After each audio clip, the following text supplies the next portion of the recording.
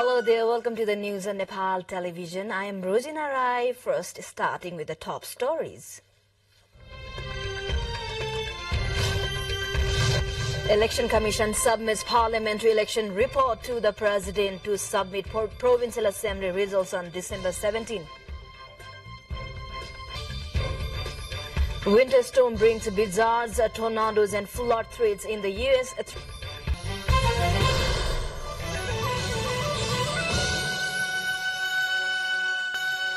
Welcome back. Now we have the news in detail.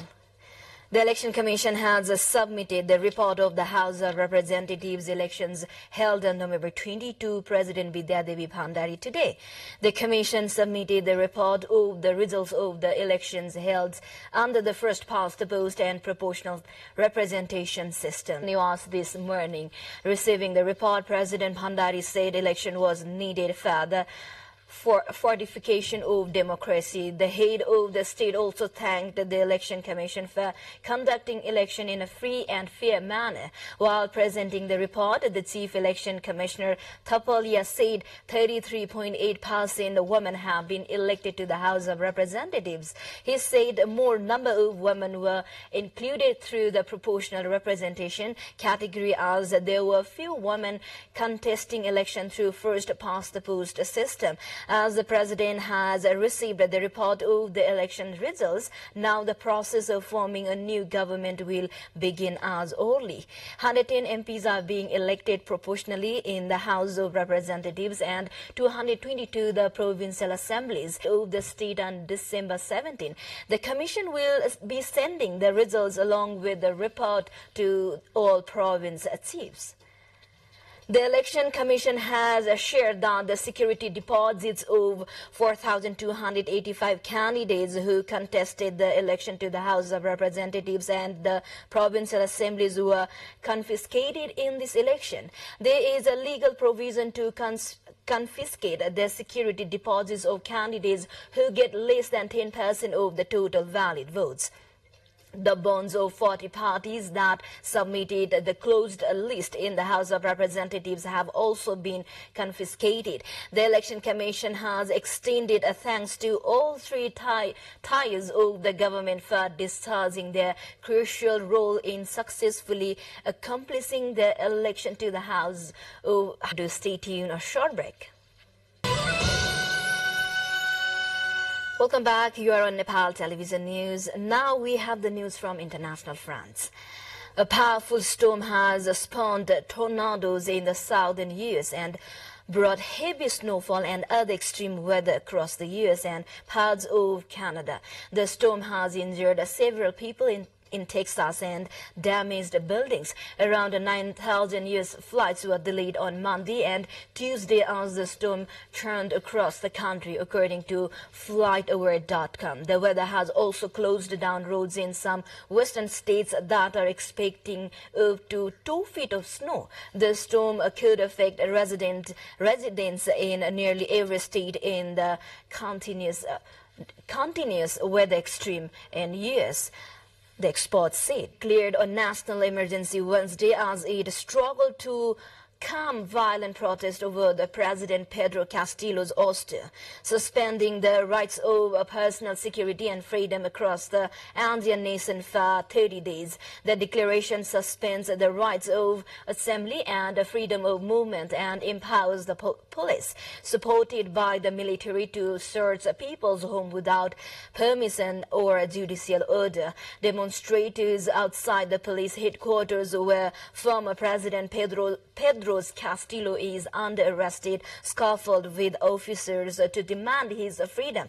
Castillo is awaiting a hearing to determine whether he will remain in jail for 18 months while authorities build a rebellion case against him.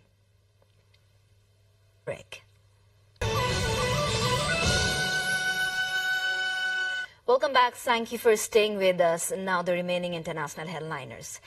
The UN Economic and Social Council voted Wednesday to immediately oust Iran from the UN's premier global body fighting for gender equality because of its systematic violation of the rights of women and girls. The US-sponsored resolution was sparked by Iran's ongoing brutal crackdown on peaceful protesters who took Russia opposed the resolution and said before the vote that it wants an opinion from UN legal experts on whether the Economic and Social Council was legally able to oust Iran.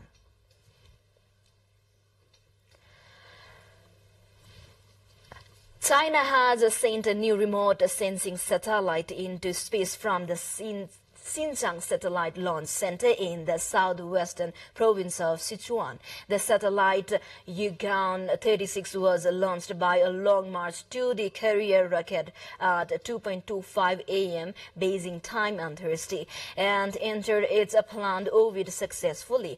The launch was the 455th flight mission of the Long March carrier rocket series. Two more updates before. Santa Claus is getting ready for another epic gift-giving Christmas trip. Children around the world write to him requesting presents, but this year letters from Ukrainian youngsters have extra poignancy. His office is based in State Claus Village, just north of Rovaniemi, the capital of Finnish Lapland. It is a popular destination for tourists looking for a winter getaway. It's the nerve center from where the Christmas Eve sleigh ride will launch, taking him down chimney to deliver presents around the world. Every snowy paradise for a Christmas holiday. Santa receives around 500,000 letters every year.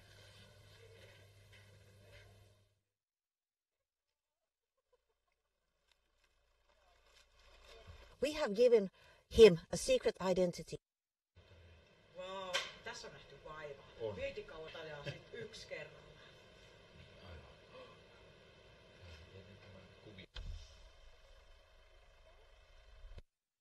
Identity, Mara.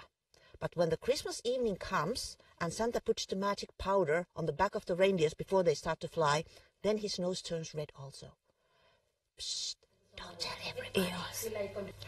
We are almost at the end of this news bulletin, but before we say goodbye, the Commission submits parliamentary election reports to the President to submit Provincial Assembly results on December 17. Winter storm brings blizzards, tornadoes and flood threats in the US. 3 dead in Louisiana as more severe weather expected.